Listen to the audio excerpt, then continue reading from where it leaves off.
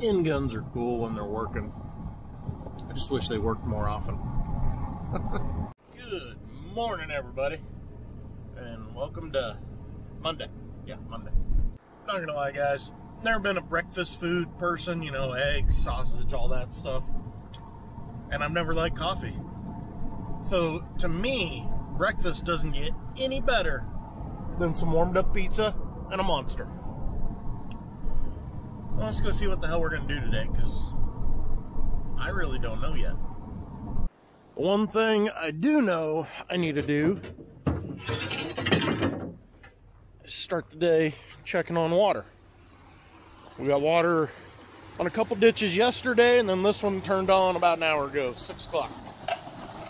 See if I can do this without dropping you guys.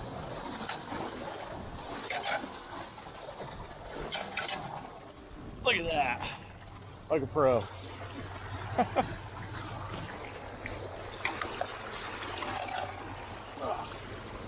Bingo.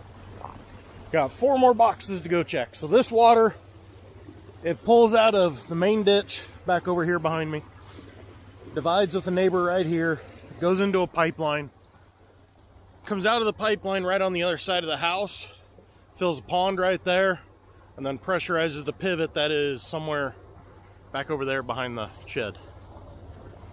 All those rains this spring that were crushing us during spring harvest, that went into July, as frustrating as they were actually a massive blessing too. One, it kept our soil wet here, but two, it kept the river running high enough. We were technically in flood stage. When we hit flood stage, we're allowed to store water in our ponds or in our lakes as a canal. Normally, we can only store water from November 15th to March 15th. The rest of the year, it's use it or lose it. If you go into flood stage, though, to take pressure off the river, you're allowed to open your storage lakes, take water in, and because we had almost no storage water at the start of the year because we were so dry all winter, we have more water in storage right now on the 14th of August than we did on the 1st of May when we were trying to decide whether to plant corn or not. That's why it can be incredibly hard deciding what the hell we're going to do. This one's looking good. This is that box Glenn and Kenny did a ton of concrete work on this spring, getting it fixed up right.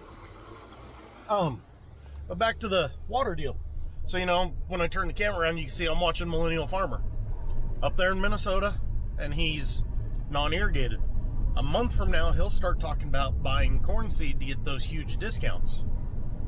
I don't know at the 1st of May if I'm going to plant corn, let alone in the fall.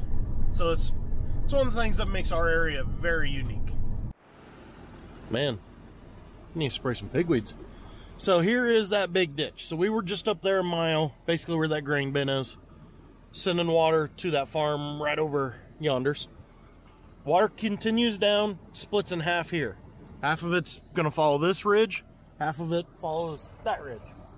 So I just checked my box to, what is that, to our left here on the camera, down at the bottom where my last divide with a neighbor. So now I'm going to go this way and check a box where I divide with a neighbor this way. And yes, I am fully aware my voice sounds horrible. Took advantage this week of the kind of lull in farming. Took the family up to Colorado Springs for a couple days so the kids could go have some fun. And as always, whenever I go somewhere for a few days, when I come back, I have no voice. Combination of one, being more tired than when I left on vacation, which I think every parent knows that feeling. And two, I've got allergies, so whenever I go somewhere else for a few days, when I come back, my allergies are so screwed up. So a couple days will get straightened out, hopefully. All the way at the bottom now, you can see this pile of dirt. That was from Kenny digging this out a week ago.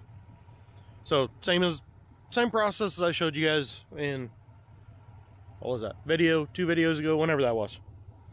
Either way, water's flowing into the catch pond down there. It'll fill up and go into here, into the big pond.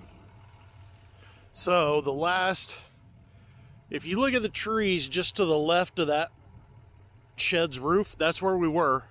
So the water flows a mile kind of diagonal to the big cottonwood tree, right? Look through the camera, right there. splits with a different neighbor there, and then me and another neighbor come along the road, split, kind of right between them telephone poles on the other side of the road, and then that's where my water just follows a ditch into here. I can see a spray plane up in the air over there, so it looks like they're getting started on some spider mites for us. All right, let's go see what's next. All that water looks good, so now I'm gonna go check on the water that turned on yesterday. It's always good to go check those, we call them boxes or divides, however you want to say it. Check them a couple times a day. Just make sure you don't have random weeds floating down the ditch that get stuck in it, and all of a sudden you're not getting your water, or your neighbor's pissed because he's not getting his water. So you just go check them every once in a while. It's really easy to do morning and night. It's a pain in the ass in the fall when you gotta go out in the middle of the night, but you know, we're not to that point yet. I just got thinking I should probably address the elephant in the room, that being my face. So if you followed the page for any time, you know the hair length and my beard length, it changes throughout the year. It's never this long, but it kind of fluctuates.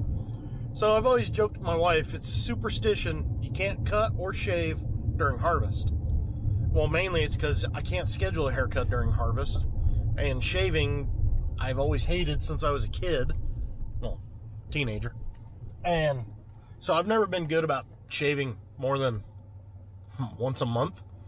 So that was just always one of those jokes I've had going. Well, about halfway through spring harvest, Hector looked at me and said, "Hey, I'll make a bet with you. First one to shave or get a haircut loses. Has to buy the other one a 30-pack. Now, drinking Natural Light, that's a whopping $20 bet. But I'm incredibly petty, so I want to win the bet. Luckily, his hair is already a lot longer than mine. He has a ponytail already, which we make fun of every day, trying to guilt him into shaving. But don't worry, as soon as Hector gives in, I will be getting a haircut and a shave. Problem is, fall harvest is right around the corner. Then you run right into that superstition. I might not get a haircut or shave till this winter now. Down he goes. So what they're putting on is an insecticide to kill the spider mites. I don't know if I've explained it before. Spider mites basically just suck all the life out of the plant, cause it to prematurely dry up, and cause a massive yield loss.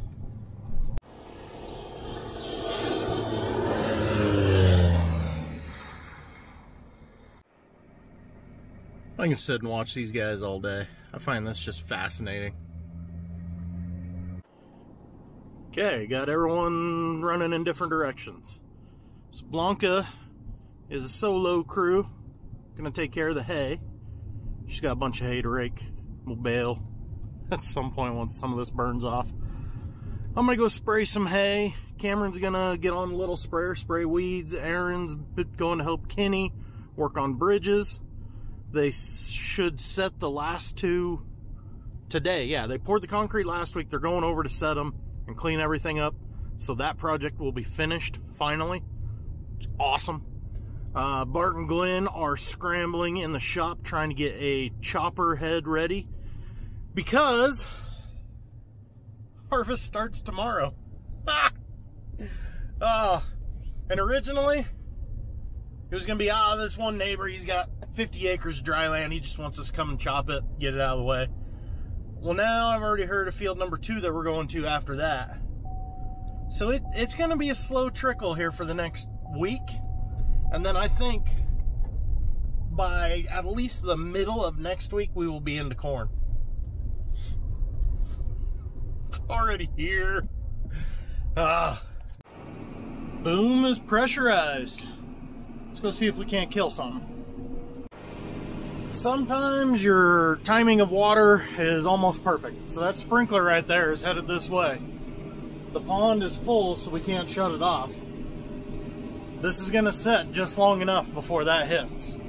My only worry is right along the edge where there's quite a few pigweeds. It might not set long enough, but can't have everything be perfect. I don't know if I said earlier when I was listening to everybody's jobs, Maddie's on the swather as per usual. But 35 acres down. On to the next one, which is 40. Check it out, guys. See that corn there that's shorter? Sweet corn. She is ripe and ready. Been picking it like crazy the last 2 days now. It's got a few weeds in it, so you gotta wear pants and long sleeves when you go in there. But it don't get any better than fresh, sweet corn like that. Alright, now on to the field. I wondered why there was a green strip out here. The waste ditch from the corn broke and sent water out into the hay. Luckily, I caught it before I drove into it. Huh. I'd really piss some guys off, put some deep sprayer tracks in a hayfield. That was close. Oh, that non-Roundup ready new alfalfa. Looking dandy. This field doesn't have a whole lot going on. You can see some scattered pigweeds out there. Just hoping to keep it really clean. We've had good luck with this field so far. I think first and second cutting both made it in the barn. Seeing how I can see a couple random blooms out there here and there. Third cutting is coming up on us quickly. Second cutting, we've got a couple hundred acres. Oh no, we still have the other side of the river. Probably 300-ish acres to go yet. By the end of this week, we should have second cutting wiped out for the most part. And then give it a week. Third cutting will be ready. It's amazing how quick. I mean, once you get going in the summer, it's just, you lose track of when's the end of one, start of the other, because they just start overlapping each other. There's some big weeds. Not a whole lot out here. Just trying to keep it clean. And Jill's spreading manure over there. God, we got a lot of manure to go yet. Well, about the time Jill ran out of manure, I ran out of chemical. So the field she's spreading now that you saw her on, it's incredibly inefficient for her. Because you got a half a mile of this zigzag. Then you got to get on the county road to go to a feedlot that way.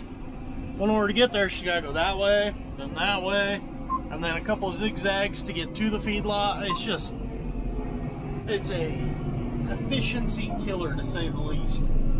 That is why we are looking into a pull type manure spreader. So if anybody out there runs pull type spreader, let me know what you got, what you like, what you don't like. Just off the top of my head, kind of ones we were looking at are like Degelman or JBS. Kind of ones that can haul 30, 35 ton. That way we can stockpile manure, or have Jill stockpile manure all year long, and then come time to spread, get in there, get it done, get it out, and move on. Because that field she's on now, it's 50 acres, and it's going to take her a couple of weeks to get it done. Neighbor's shredding some weeds. A lot of weeds around this year. It's amazing what a little rain will do. Oh, I let that water tank get low. Sprayer's put away. Something I need to do though, load this chemical, take it back over to the supplier. Got a full tote, didn't even open it this year. It's just chemical that we've used quite a bit in the past. It's that guy there, you can see I'm just about out. But we didn't even use 5 gallon of it this year. So there's no point in having that just sit around. Go take it back, turn that, I don't know, probably $10,000 or $12,000 into a payment for the aerial work they're doing. Here come the balers. So they already got that field baled. I don't know if they'll go start on the next one. Neighbor's swathing hay. Just equipment everywhere today. I suppose I'm on the pickup crew now. Or am I on the chopper prepping crew? I don't know. We got a lot of things going on trying to get ready for chopping tomorrow.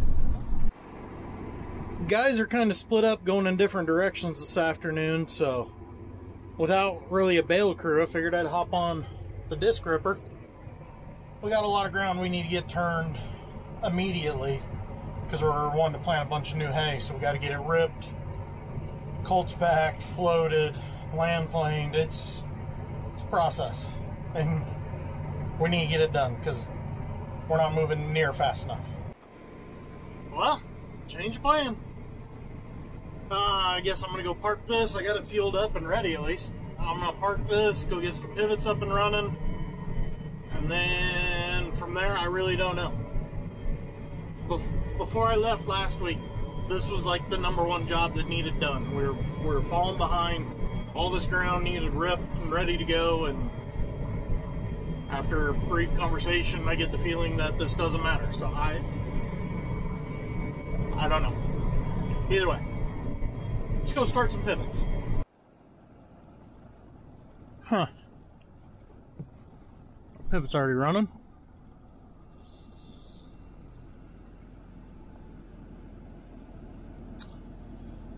Okay then. Guess let's go check on the other 3. Go Blanca, go! Lot of weeds, lot of weeds. Another pivot up and running that I did not start. I'm just...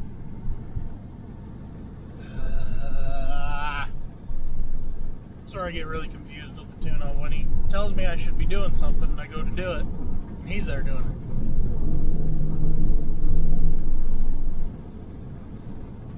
I guess I'll go start this last one at least, because I seen him back there with that one. So I'll start up one of the 4. Look at that, I was able to start one of the 4. Okay. All 4 pivots are now up and running. Now the $1 million question. What am I supposed to go do now? Am I supposed to go back to the ripper that I parked, or what? You tell me, because I don't know anymore. One thing I am going to do is call the dealership we got our 4-wheel drive from and figure out where in the hell their tech is to come put the 5th hydraulic on.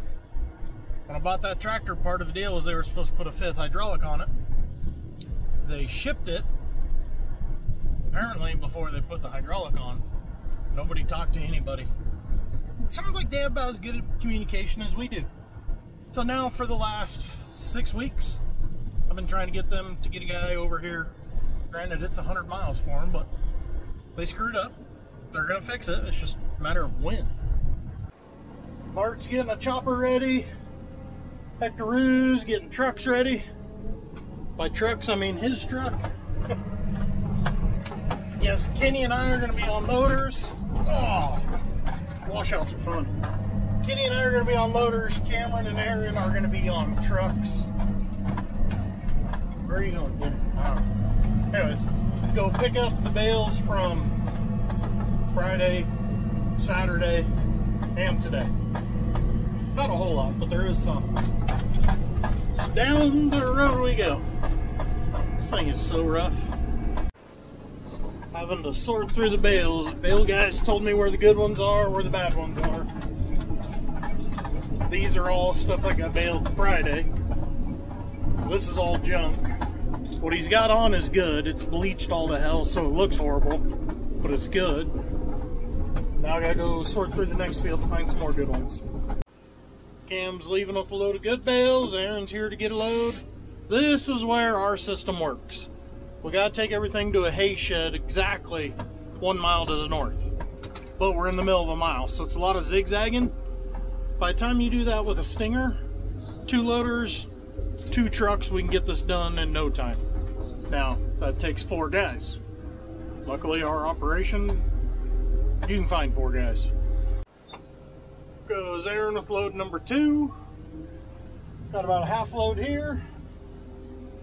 And then a bunch of junk. Oh well, 2.5 loads is better than no loads of good hay. You know the bales are pretty tough. 1, when they look this bad, but 2, when you can't hardly get your forks to slide out of them. Gotta sit here and wiggle them around. Come on, look at, there it goes. Bingo. These, unfortunately, were sacrifices we had to make. Saturday, when I was on the way home, actually, they were calling for big rain here Saturday evening. So Saturday morning there was an early thunderstorm coming. They said, well, last time we waited on this field and laid for almost 2 full weeks, or actually a little bit longer than that, between swathing and baling. Let's just go bale it a little tough right now and deal with the consequences of that. So we got basically a truckload of bales that are, I think Bart said, kind of in the 30-35% range. So sucks, but it is what it is. Somebody should really clean these windows, but I ain't gonna do it. Cameron's loaded with bales. I bounce out here on the road from this pivot. We gotta work on some driveways for this guy. We don't got a driveway along this whole half mile that a semi can make easily. But we're gonna haul this pivot over to the feedlot. But we've had trouble with their scale, so we're gonna spot weigh again. Go weigh it on ours, which is a whopping 2 miles away. And we'll double check it with theirs. So, just lots of fun. Makes it really easy to kill an afternoon doing this. Bales are done. The grand powwow to figure out tomorrow's plan is done, which is kind of pointless because it's going to change by tomorrow anyways. Oh, that feels cool underneath there.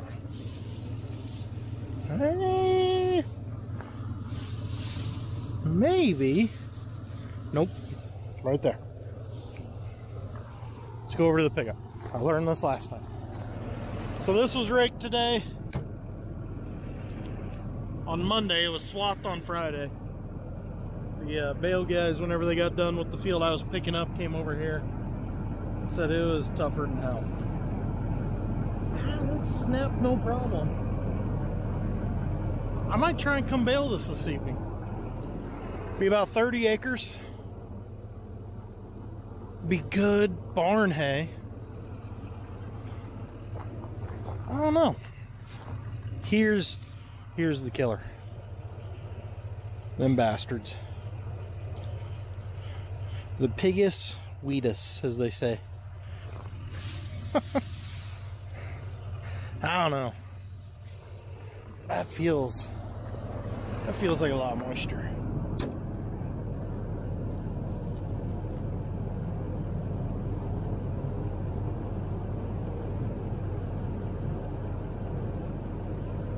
I'm gonna try and come bale that after the sun goes down. Because I know you're all dying to know. What's the corn update? What's corn like? How soon is corn gonna start? Stuff ain't bad. Call it 7-8 foot tall right here.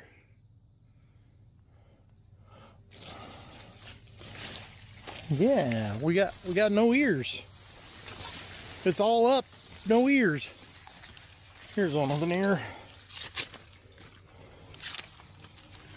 This field is clearly still well in pollination.